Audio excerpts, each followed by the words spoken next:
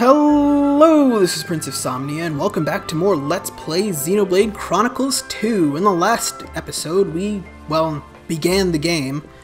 And in this episode, we're going to be continuing on with the game by heading on to Rex's first big job. For 100,000. We know the Maelstrom for this. Banner sure has deep pockets. I joke about it a lot of the time, but I genuinely love the fact that there's so many accents in this game. What's my age got to do with anything? I can tell an awesome feat of engineering when I see one. You don't close your mouth soon, you're going to swallow a fly. There's just something about them that I just really like. What's their problem? We're nearly I don't know, the same maybe it's age. because I play so many games where also, the you might cast want to is watch pretty where you stand. exclusively American. Otherwise, when we cast I just off, appreciate that rope when will they take have your leg voice off. actors from Europe or the UK or whatever. Gotcha! What, you little... Now look whose mouth's hanging Makes open. the world feel more, I don't know, diverse, alive, something to that Rex. effect. We're heading out. There's no one seeing you off, right? You got night watch. Till then, rest up inside. Aye, aye. Later.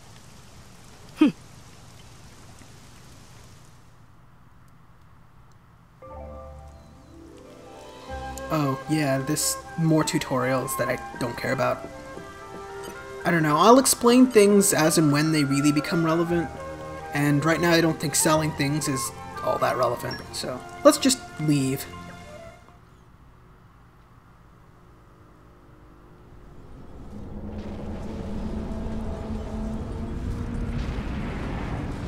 I gotta admit, airships like those are always impressive in video games. I'm a big fan of airships, I gotta be honest.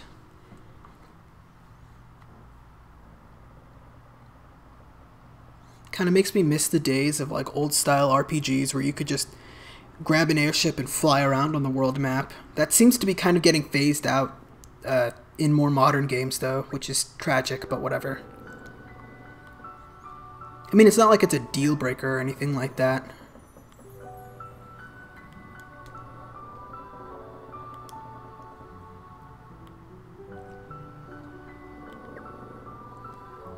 Fair enough, fair enough. Let's chat with these drivers, I guess.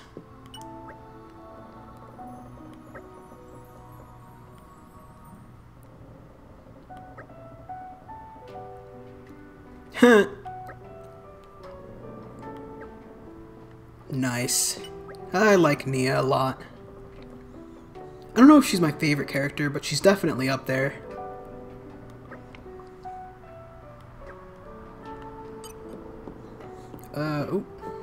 Oh, this way, of course. We gotta go talk to Sephiroth before we can move on. I mean, Jin.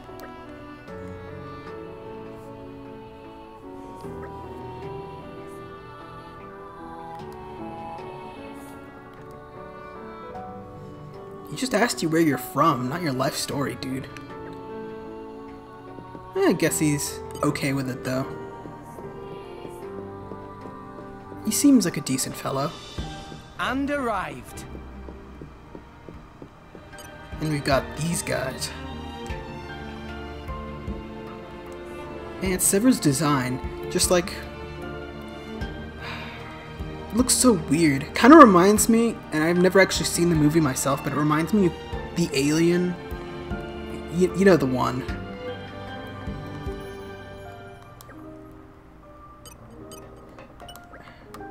I don't know, the only time... I could think of the alien in my head, but the only image that comes to mind is from Conker's Bad Fur Day.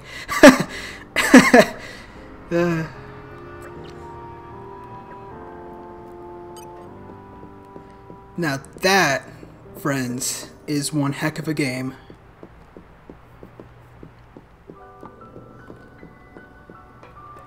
Anyway, yeah, once we're done talking to all of those guys, we can chat up Manel over here and actually start our shift on the watch. This is actually a pretty nice view of all the nothing around us. You okay there? You okay? Game? You...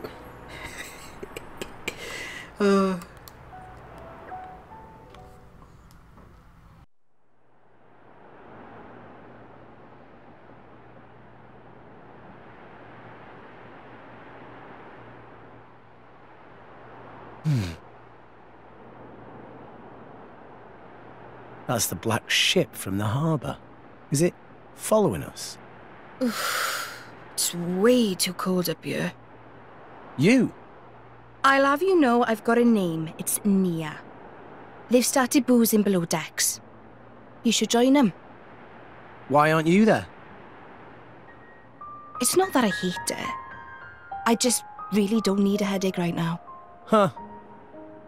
Good thing you're not a salvager then. Why's that? Swim like a fish and drink like one too. That's the salvager's code. Poof, sounds terrible. I don't think I'll be changing careers. Probably for the best. Anyway, I bet you drivers earn a hell of a lot more than salvagers do. So, kid. My name's Rex. Okay, Rex. Why did you start salvaging in the first place? That there. The world tree. I don't get it. You know, you find all sorts of things digging through salvage. Some of it trash. Some of it treasure. But all of it from people long gone. Have you noticed how there's fewer titans each day? I saw one go under just the other day. It was a pretty big one. There must have been loads of animals still living on it. Living space is running out, day by day. And sooner or later, we'll be the ones sinking down into the cloud sea. But up there, Elysium is waiting for us. Seriously, kid? Elysium? Don't tell me you believe that gaff. So that's, why you're a salvager? It's just a lie for children. And that there is just an overgrown shrub. If there's a way to get up there, maybe it's hidden below the clouds. Is it really that crazy? Seriously, though? There'd be no need to fight over dwindling land and resources. No need to worry about our homes sinking away. Everyone could have peace and security. I mean, a dream like that, isn't that worth believing in? Nobody can tell you what to believe, but... everyone, huh? What? I always thought people were pretty selfish by nature, but you... Huh. Do you have parents? No. When I asked Gramps, he told me they died when I was just a kid. Gramps? Oh, the same one who taught you to use arts. Yeah. He basically raised me himself. He's not like us, though. Not like... I'm not sure I catch your drift. But this Gramps of yours sounds alright. Huh. And you're alright too, kid. Not that different from me.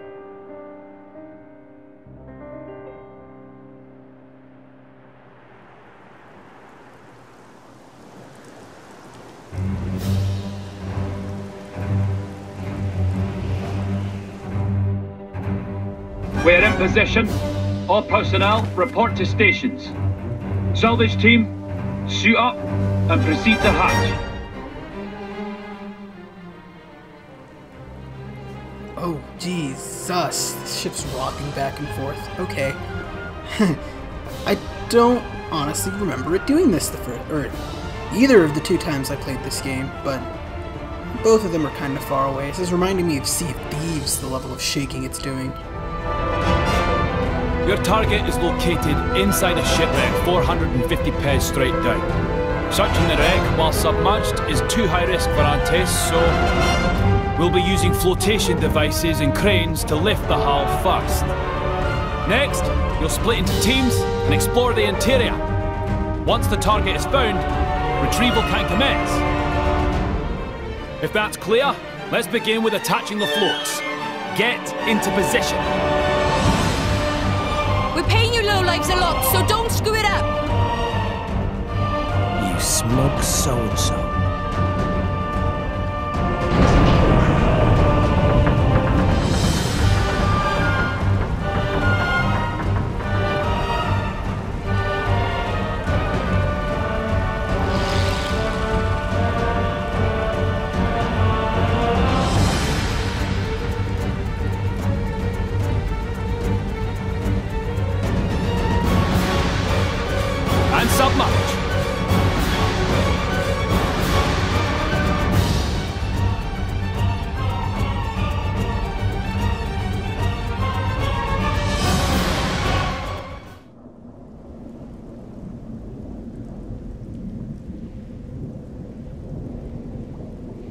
that it?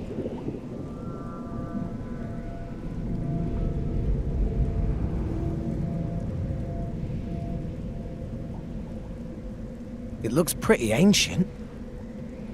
Is that the propulsion mechanism? I've never seen one that shape before. Which country made this?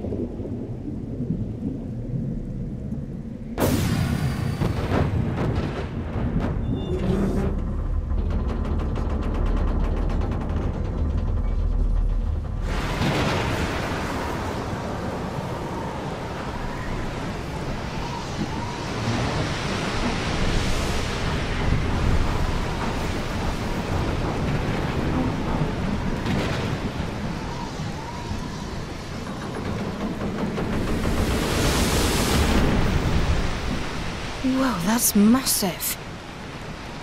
The appearance matches our reports, but it's what's inside that matters. Object is secure.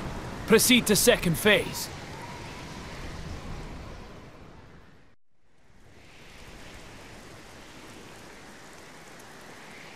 Excellent work.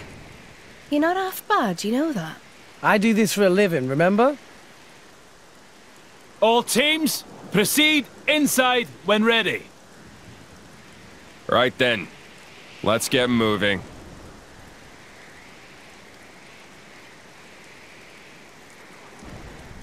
You with us. Me? You're gonna drag the kid along? Seriously? Guess he thinks you need all the help you can get. Oh, yeah.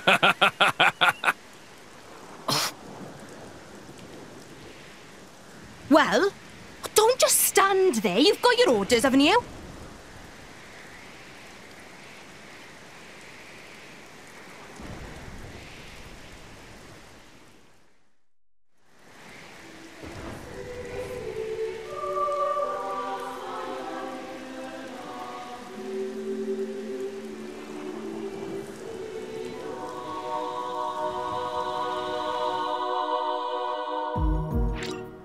Alright, welcome to the ancient ship. I'm going to leave the party as it is, but yeah, we get access to those drivers that just joined our party, although we can't really customize them or anything like that. We also can't play as any other character other than Rex at the moment, which is fine. But if you go into the character menu, that was the X button, which opens the skip travel menu. You go into the character menu, you can see that Nia and Malos are both drivers, whereas Jin is not. Basically, the way drivers in this game work is that they have blades that they can equip that essentially function as weapons. So that's really nice. And the nice thing about blades is that they also influence your stats and your job class, which is like fighter for Rex, healer for Nia, that sort of a thing, which also has different effects on your stats. For right now, I recommend going with Rex, Nia, and Malos because, well, Rex functions as a DPS and Jin does as well, so there's really not that much of a use in putting them both in. And, well, you need healing, you know, like Genji. And Malos functions as a tank, which is really, really nice. So anyway, let's head over this way.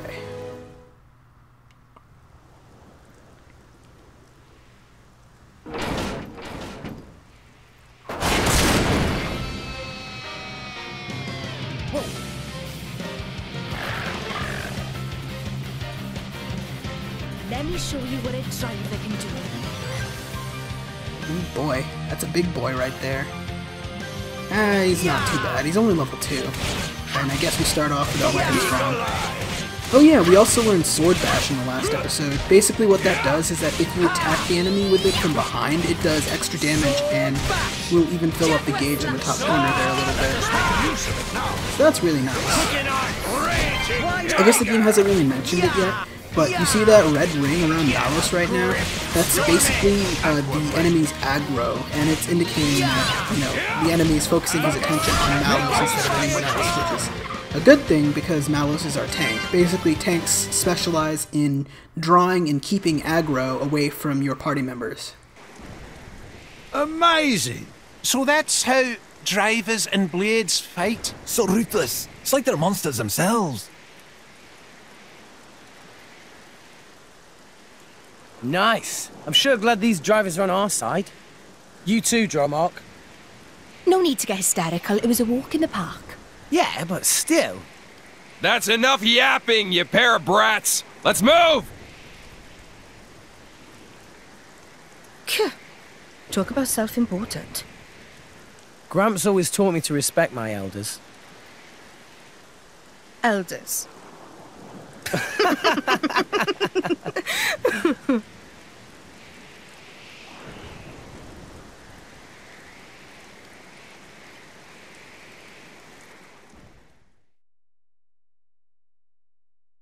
They make short work of monster.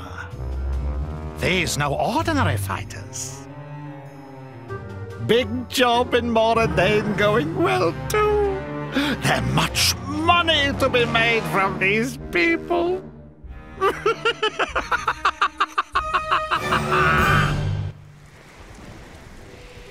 Anyway, yeah, let's actually explore. The ancient ship here is the first real dungeon in... oh my god. The first real dungeon in this game. Basically, the way I quantify dungeons are areas like this where it's sort of linear and there are generally speaking a lot of enemies, but all of them are scaled to the level of the party, essentially. Well, not scaled, but they're generally around the level the party should be at. That tutorial right there was telling you about how to lure enemies. If you target them by pressing the R button, and then you press the C down button on the left Joy-Con, Just so. you can attract the attention of an enemy and draw them to you. It's a really good early game tactic for peeling away enemies from an otherwise large group that would annihilate your team. Later on in the game, I usually just charge in head force like a dumbass, but this early in the game, it's best to just try and engage enemies one at a time instead of going after them all at once. As far as enemies go and as far as strategies go, this game is a lot less about, I guess, developing strategies for certain enemies, and more so having a general strategy and adapting to the flow of battle, if you can see my drift. So I'm probably not going to be going into a whole lot of detail about the enemies you see here. I certainly didn't in my guide because, honestly, there's not a whole lot that's going to change for certain enemies. Although generally speaking, certain families of enemies actually do behave somewhat similarly. Like Crabbles over here tend to be a little more on the defensive side. They have that bubble spewing attack which can deal quite a bit of damage. That sort of a deal. Treasure acquired. If there's like something noteworthy about an enemy, I'll be sure to mention it, but other than that, I'll probably either be avoiding combat or just cutting through fights, basically. Editing them out and so on and so forth. Oh, crap. There was treasure up there. I guess I'll just have to come back for it later. Anyway, yeah, there's a lot of enemies in here. I'm just gonna cut these fights out, I think. Yeah. If anything noteworthy happens, I'll edit it back in, but I'm just gonna cut out and clearing this room. Time to take you down. I could have taken them all on. Okay. Now I took care of a few enemies over there, but you'll notice the floor over here is looking a little on the rickety side. Basically, once you walk across it, you'll fall through, and I want to see if I can avoid that. Okay, yeah, there we go. Wasn't too hard. We can take out this King Crustic. He's not that much stronger than the one we fought at the beginning of the game.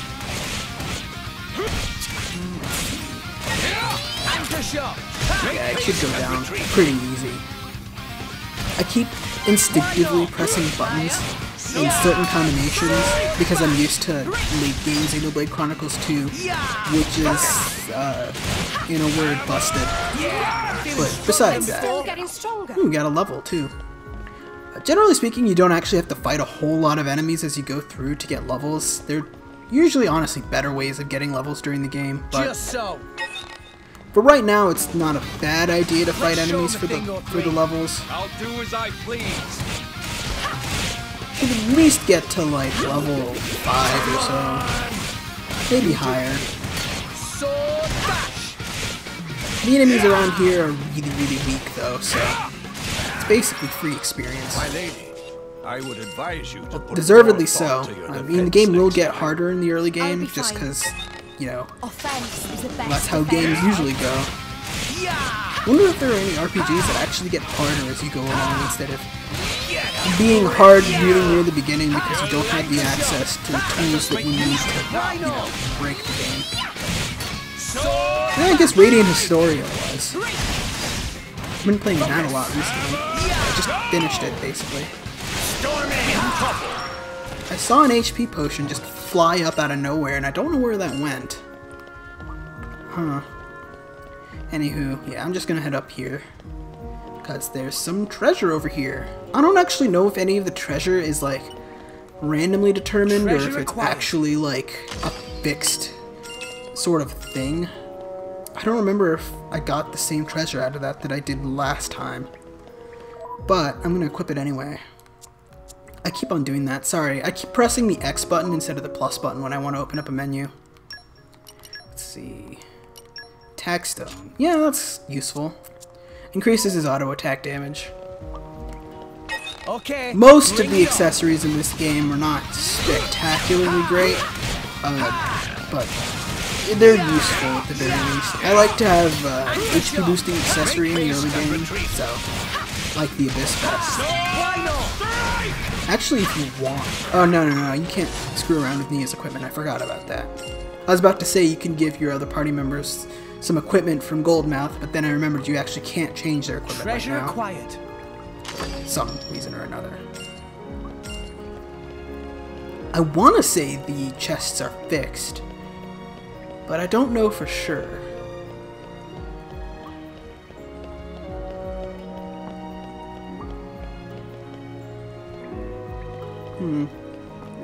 That'll be something I end up writing into my guide later on, is how to get the chests. Treasure completion isn't really important in this game. I mean, there are some really good treasures late game, but that's late game. I think I have to fall down to get that treasure chest, actually. I don't know, I'm not going to go super out of my way for treasure later on in the game. I just kind of wanted to show some stuff off in the early game. Yeah, there's not a whole lot in that one. Oh, muscle belt actually isn't that bad. It's actually pretty damn good. I keep doing this. Fortunately, though, I don't have to confuse myself with controls because I'm playing with 2 Joy-Cons instead of my USB controller. Yeah, that's a nice strength boost. The thing about strength boosts over auto attack damage is that a strength boost will also increase your arts damage, whereas auto attack damage won't. Well, it'll increase your physical arts damage, but both of Rex's arts right now are physical, so that's all that matters.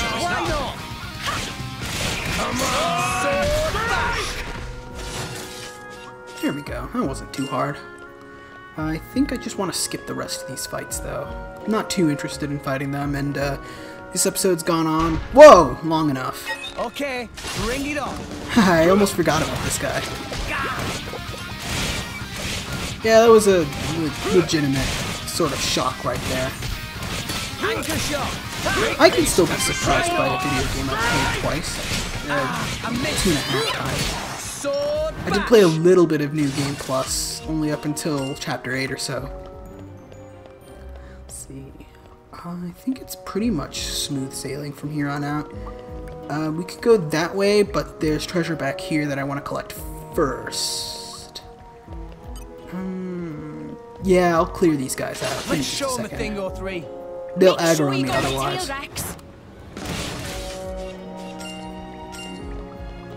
Okay, took care of those guys. We're like right on the edge of a level, which is good. Anyway, let's head down this way for right now. This is where we have to go, but there's a couple of other things we can pick up along the way. Like this treasure over here. You're all mine. Something, something, there's treasure everywhere. A little money couldn't hurt, though. Couldn't help. Yeah, no, money is totally worthless. Don't even bother. Anyway, you see, we're trying to get into this door, which you can access by this panel, but we need power to get through it, which we can use with an ether canister. So first we have to find one, then we have to bring it back here. That's basically how this area works. Is there treasure? No, there's no treasure over there. The can we're looking for is back there. Okay, bring it on. First, I guess we're gonna have to kill this guy. 4 lethal Lysat.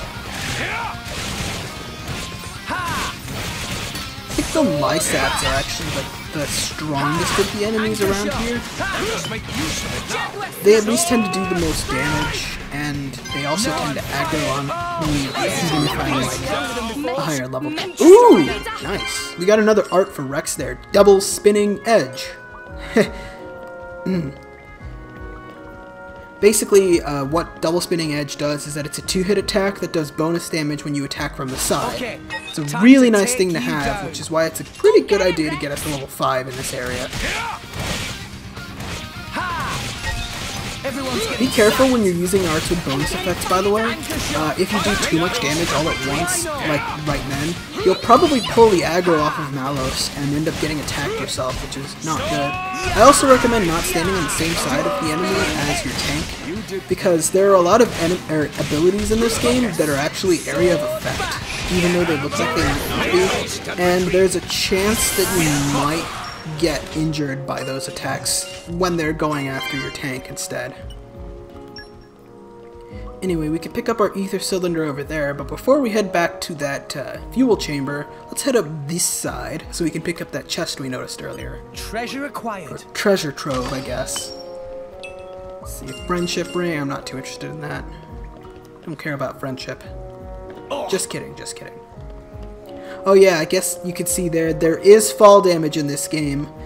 You won't get hurt if you land in water, but if you land on solid ground, you can lose a lot of your HP and even die.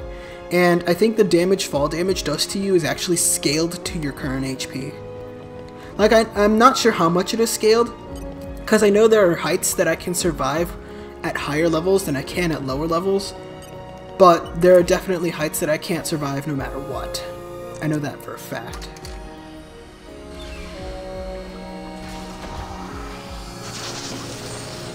Ooh, it's actually really pretty.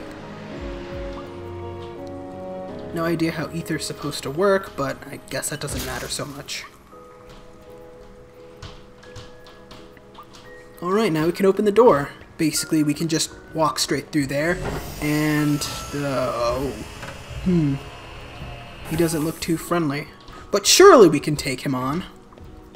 In the next episode of Let's Play Xenoblade Chronicles 2. That was awkward. Whatever. See you guys then.